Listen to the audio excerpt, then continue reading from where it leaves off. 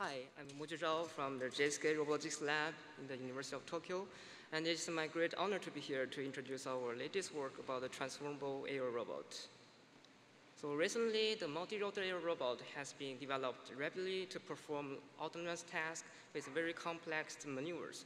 But on the other hand, most of the air robots are rigid. That means the flight motion is limited to 6 laws.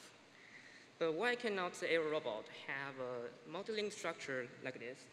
And what is the advantage of such special structure? So I think the biggest benefit of this structure is the aerial transformability can enable various applications, such as the transportation to carry a big object, the manipulation in the air like a human arm, and the exploration in narrow space. So the basic motivation of our research is to achieve the transformable air robots to enable this kind of high-level application. So in our previous research, the air robot with the two-dimensional multi-rotor structure have been first developed, and the related unique work such as the whole body manipulation to grasp and carry object, and the flight motion to pass through a narrow gap by transformation have been achieved. But there's a crucial shortage in this robot model. That is, the aerial transformation is only two-dimensional, and the application is limited. So in this work, we developed the design and modeling control method to achieve this advanced aerial robot called Dragon, which can perform the multi-DOF aerial transformation in the three-dimensional space. So let me explain the method of each part. So first, regarding to the design method, we developed the generalized link unit, and the first important component is the dual-rotor gimbal Moju. In this work, we defined the two-DOF vectoring mechanism as the gimbal Moju, which is controlled by two servo motors. And the most important attributes of this Moju is the counter-rotating rotors can counteract the drag moments and the gyroscopic moments, which can benefit a lot for the later derivation of the modeling and the control. And the second important component is the two-DOF joint Moju, which is composed from two identical single-joint structures. And the two rotational axes are orthogonal, and the joint is also controlled by the servo motor. So these two fundamental modules enable the multi-DOF aerial transformation. Next, the modeling for the kinematics and dynamics is addressed.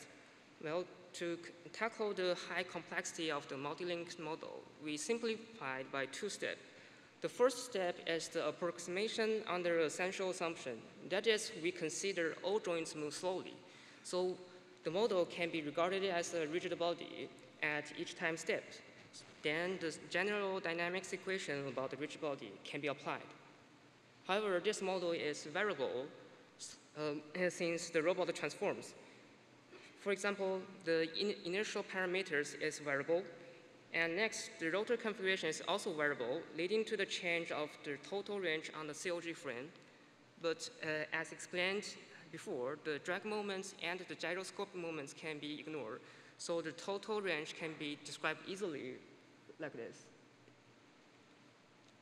After the approximation, the linearization around the horizontal conditions is performed, but generally the orientation of the COG frame is identical with the base link, which is attached with the IEEE sensor. In this work, we define a special relationship between the COG frame and the base link as shown in this equation. And this makes the desired orientation of COG frame is always horizontal. Of course, the desired orientation of other links can be arbitrary. Consequently, the linearized dynamics model regarding to the COG frame is available around the horizontal conditions. And this is very useful for the next control method. In this work, there are two types of control inputs. One is the thrust force, in other words, is the rotor speed, and the other is the gimbal tilt angles. Considering the different responsiveness for the rotor speed control and the gimbal servo control, we separate the control system into two parts. The first part is the thrust force controller to generate the desired force, and the second part is the rotor gimbal controller to generate desired tilt angles. Besides, the blue symbols are considered as the model parameters, which reflect the variable attributes of this dynamics model. So regarding to the thrust force controller, we first analyzed the hovering equilibrium to find corresponding tilt angles and the force to counterbalance with the gravity. But in this part, the gimbal tilt angles are fixed. So we can find only the roll pitch, rotation motion, and the altitude motion are influenced by the thrust force. Then the corresponding state equation around the horizontal condition can be derived, and the optimal control called LQI is applied here. The optimal control is used here in consideration of the valid range of the thrust force to avoid saturation. The rotor gimbal controller, as another part of our control system, is required not to influence on the thrust force controller. So we assume the horizontal force generated by the gimbal control is much smaller than the desired thrust force, which is generated by the former thrust force controller. In other words, the desired gimbal angles should be very small. With such assumption, the dynamics model associated with the gimbal control can be derived, which contains the rotational motion and the horizontally translational motion. And with this model, the desired horizontal force can be obtained from the general PID control based on the pseudo-inverse matrix. And finally, the desired tilt angles can be calculated from the desired vector force based on the simple geometry allocation. Based on the proposed method of the design modeling control, the prototype composed from the 4 links is constructed in this work. As shown in the upper right figures, the 3D position and the yaw angles are measured by the motion capture, and the onboard processors are responsible for the update of the kinematics model and the real-time control system as presented before. And another important feature of our platform is the internal communication system, which connects the main board and the distributed board in each link. We use light and reliable CAN protocol for it. Prior to the evaluation for the aerial transformation, the stability of the hovering under the fixed form is first tested. Here we show the results of the representative forms, and we confirm the relatively stable hovering. But on the other hand, we also observed some relatively large deviation about the position control. And we consider one of the crucial regions is the saturation of the thrust force, since the voltage drop is significant while the large currency is required. And then the max value of the force will decrease, but the parallel connection of the battery at each link can be one of the effective solutions for it. And then the large-scale air transformation is evaluated. The linear interpolation between the following start and the goal forms is performed. And the right figures indicate the tracking errors of the position and the orientation regarding to the COG frame are relatively small. And this also demonstrates the feasibility of our proposed methods on design, modeling, and control. Okay. In the end, I want to show you our late-breaking achievement, which is one of our target application as presented at the beginning. That is the motion to pass through a small opening by air transformation. As you see, there's a small horizontal opening which is smaller than the prototype Dragon under the normal form, which is the 0.8 versus 0.6.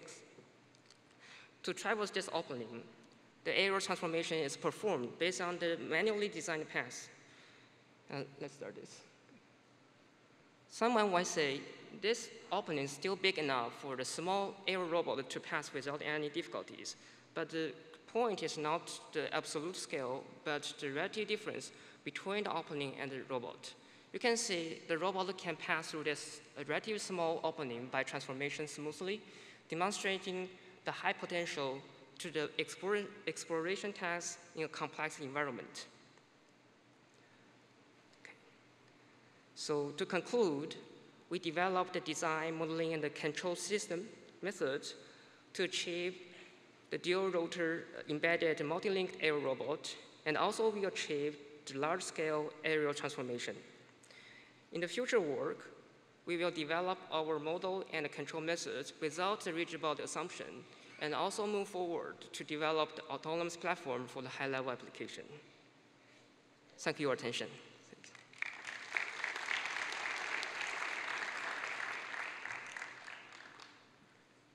Are there any questions?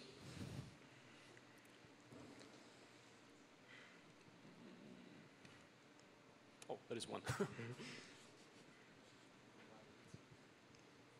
So in the experiments, I saw that the direction of the thrusters was kept basically always parallel to the gravity vector. So, you mean the tilt angles? Sorry. The orientation of the thrusters. The orientation was always pointed. The thrusters were always pointing vertically, right? If I'm not wrong. Even when the link was tilted, the thrusters were put in a way that. So was this done?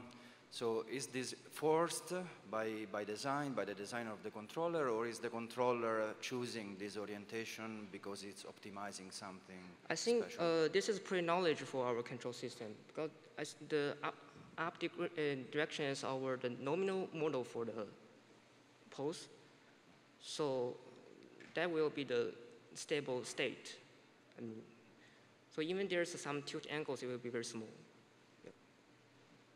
Okay. But during motion, maybe tilting this angle might help, I don't know. So why is the controller keeping this angle always very small? I don't know. Do you have an idea about which could be the reason?